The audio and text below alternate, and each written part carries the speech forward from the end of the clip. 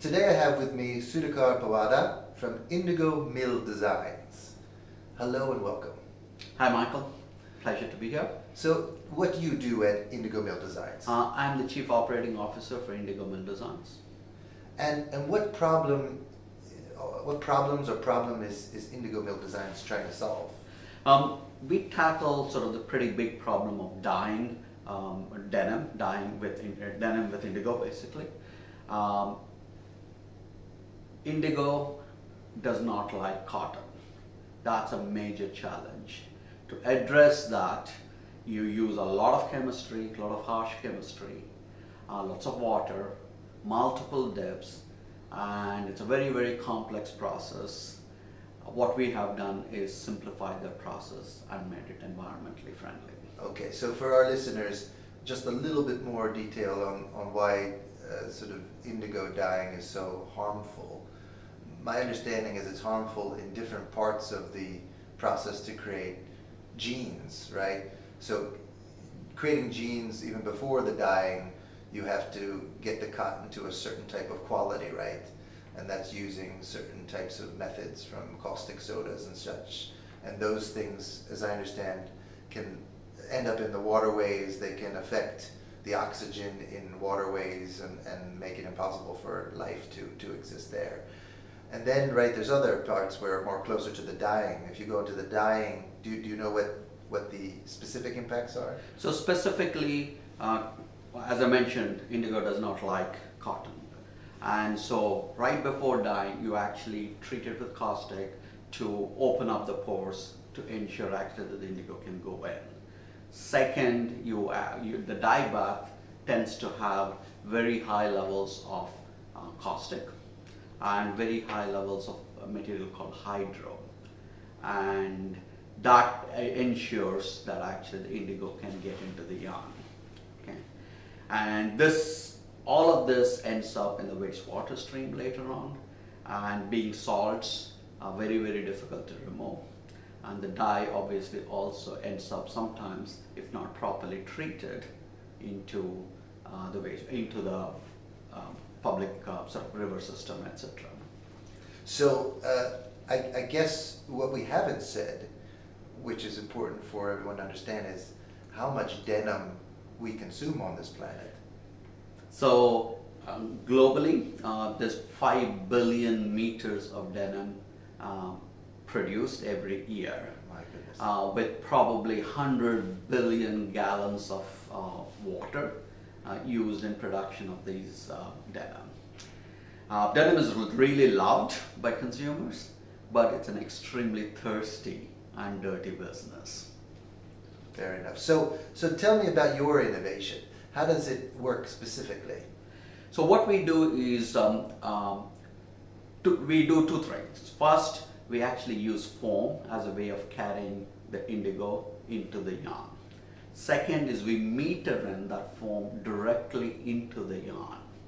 And what this does, it addresses the two major dimensions. So first dimension, because we're using foam that has very little water and we use less water.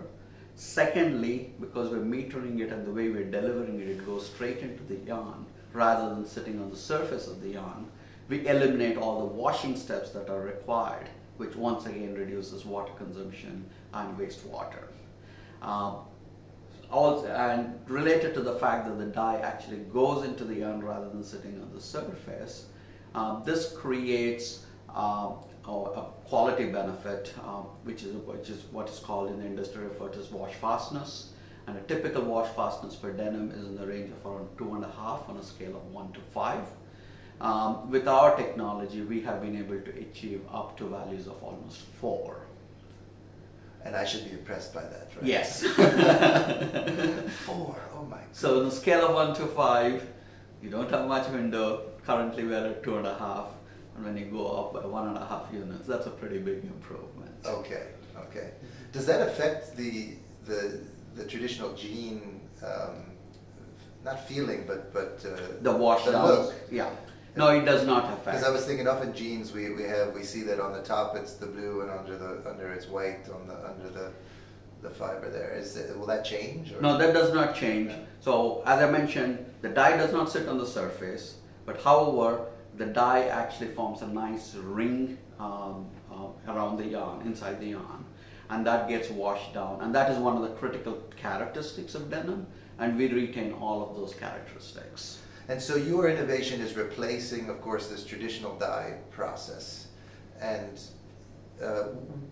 what positive impact, you've mentioned water reductions, chemical reductions. So tell me, what positive impacts you think this will have if scaled? So we eliminate actually all the hazardous chemicals like caustic and the hydro from the dyeing process. We eliminate wastewater discharge from the dyeing process. We reduce water consumption by 99%. 99. Okay. And into that is 1%. Well, there is some water that still has to be used. And we actually reduce our energy consumption by 95%. All with this foam. All with this foam. And so the foam is the secret sauce. Well, foam plus the process conditions under which this is done. We use a very inert atmosphere. And that One more time, what was that? Inert atmosphere. Inert. Inert. Yeah, inert. Okay. And what is that? So that effectively means we should not have oxygen is the enemy of indigo in terms of solubility, and we eliminate oxygen in our process. Okay. Do you have any current clients already?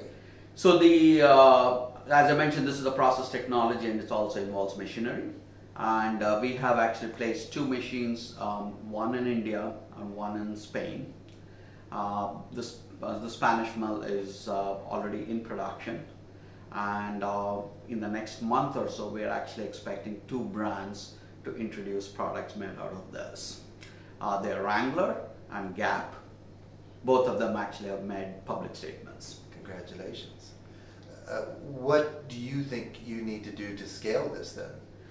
I think one of the critical things would be it's a disruptive technology, requiring a belief, requiring investment into this technology. So one of our asks from the brands is to work with us to identify how they could deploy this technology, how could they talk about this technology. That would be one of our asks.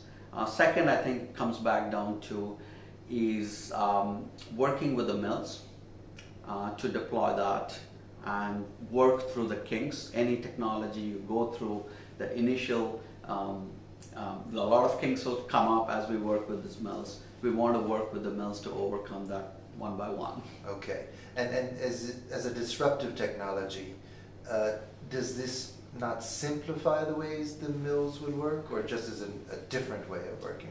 It does simplify. Once it's implemented, it does simplify. Right now, there's a lot of art in how denim is dyed. We actually, I think, bring it more into the scientific realm. I'm not dismissing art. Art is still very critical, especially in the textile business. But it makes it much more scientific, much more reproducible, and thus better quality. So I want you to just take a step back. Now that you've been working with our industry, figuring out how to take a brilliant idea and get it adopted, how receptive do you think our industry is to these types of innovations? For instance, on a scale of 1 to 5, if 1 is not receptive and 5 is very receptive. That's a loaded question. So I'm sitting here at ITMA, where you have huge number of companies doing a lot of innovation, lots of new technologies, all the way from process, machinery, chemistry, okay, and fiber, all different kinds of innovations happening. So this industry is innovative by nature. However, I would say the brands probably are not as receptive to innovation, not because they're not interested in it, but because the sense of urgency. It's like, what can we do for the next season? What can we do next calendar? And so there is a little bit of an impatience for disruptive innovations, which often take a little longer time. So the industry is innovative, but there is that impatience sometimes likely leads to certain innovations not succeeding as rapidly because of wanting everything quickly. And your experience is that mills take the cues from the brands? That's true. Okay. Sudhakar, thank you very much for being here.